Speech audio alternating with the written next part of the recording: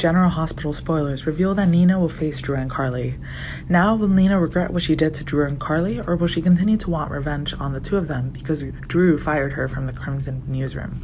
Valentine recently bought the Invader newsroom, where Alex's and Gregory worked. Valentine even asked Nina to become his editor-in-chief, because Nina had been previously fired by Drew.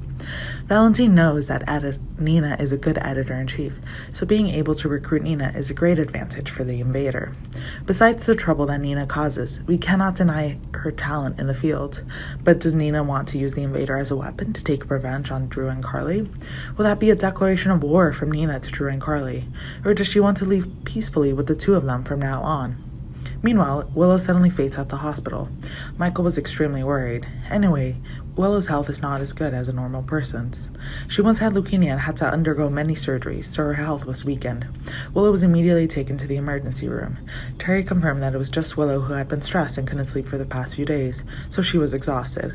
As for Willow, she is quite physically weak, so she must rest and mentally relax more. Michael has told me this many times.